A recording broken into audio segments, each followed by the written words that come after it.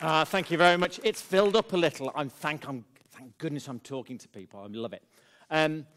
I'm tackling a small subject today, saving the world.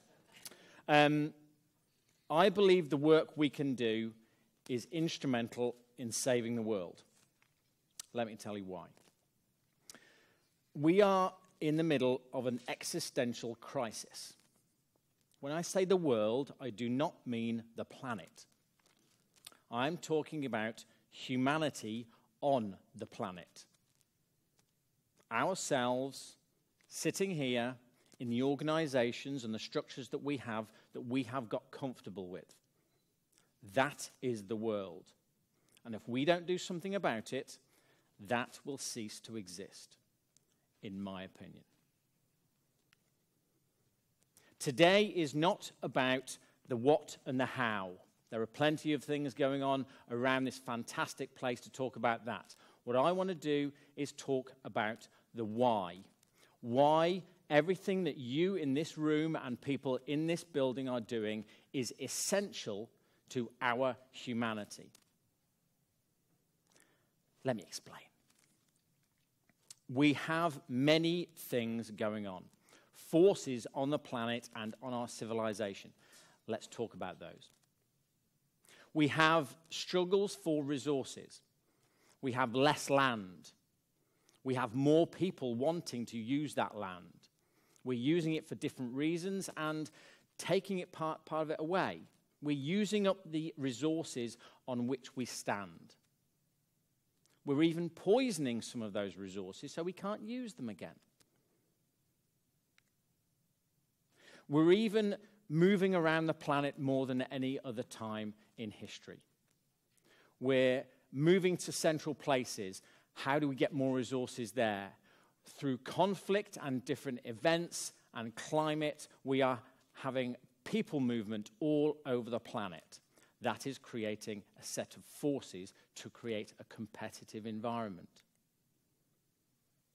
Global climate change, now called global climate emergency, if you read the papers in the UK, for me. This is a force which will create our extinction if we don't do something about it. So they're global forces that's going on, but think about on a daily basis. If you look at some of these, we are being covered in competitive forces every hour, every second of our lives. The forces in the device in our hand. We must be quicker. We must be leaner. We must do less. We must use more and achieve even more with that. On a daily basis, on an hourly basis, we are being told to compete for resources and time and attention. This is the world that we live in, and this is what we need to deal with. We can talk about leadership. Many people think that they are the causes. No, I believe they are the symptoms. They are the symptoms of these forces going on. These forces of competition and hence division. They are simply symptoms of the forces on humanity. So we need to deal with that rather than simply blaming people for voting for certain people. But it's not even only politics. Thinking about environmental activism, name-calling and rubbishing theory is the norm now. We are being divisive. We are separating. Competition creates separation. Another force that we have.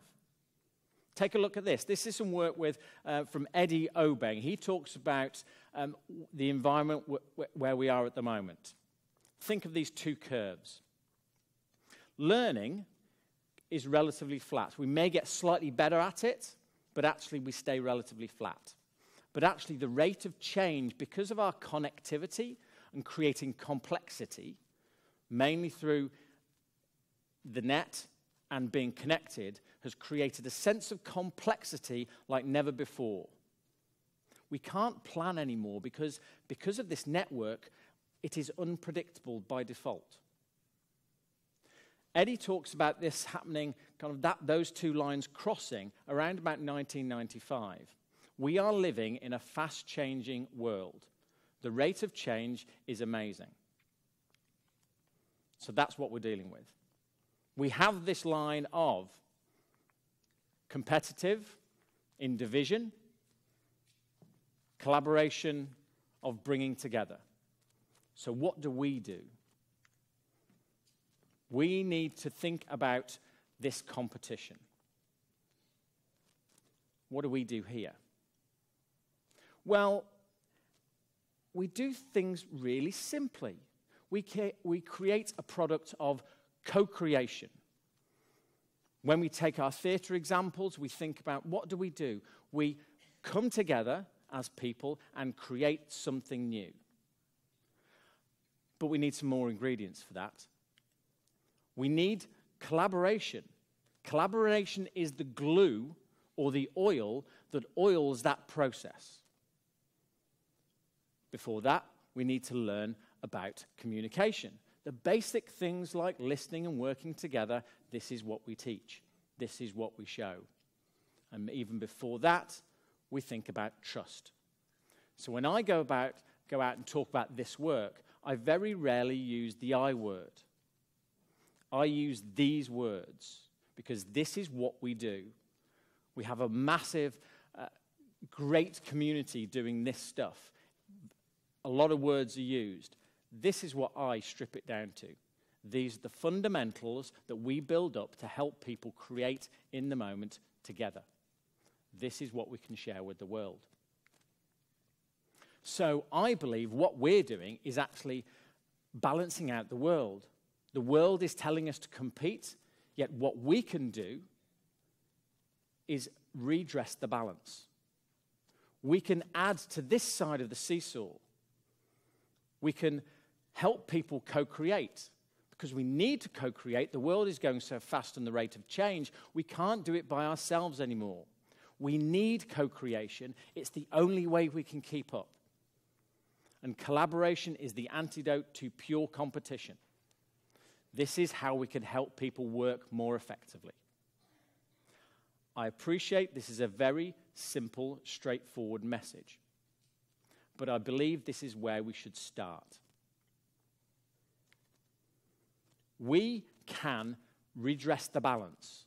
These daily forces on us, global forces, political forces, forces in our device that are helping us be competitive animals even more. We need to redress the balance, and we have the tools to be able to do that. And that's what we need to go out into the world and do. But just doing a workshop, I don't believe, is really the answer. We need to be doing this on a daily basis, on an hourly basis, because the forces are impacting us on a daily basis. I remember reading a few years ago, Kat Coppett talking about our work is the gym. I believe we need to go to the next stage.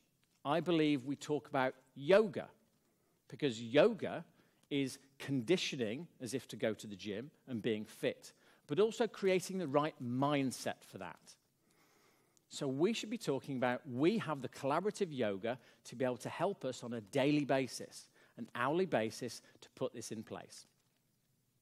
We can do this every single day, and this should be our task. Finally,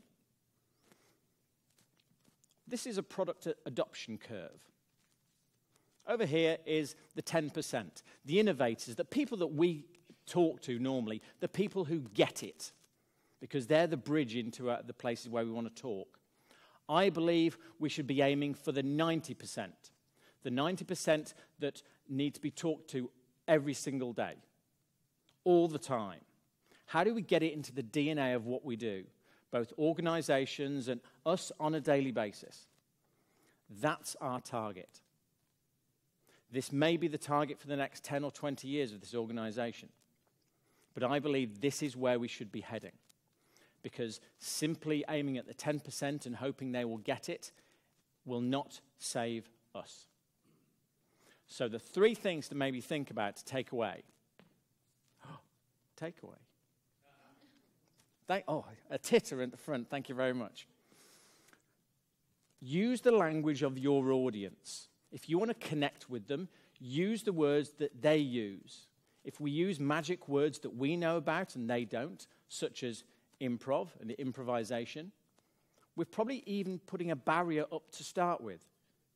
Use co-creation, use collaboration, use communication, because they are the words that organizations, groups, and even people in the street, they understand them. Use their language. I believe we should be thinking about collaboration yoga every single day. Can you get up and do some exercises to be the antidote to competition?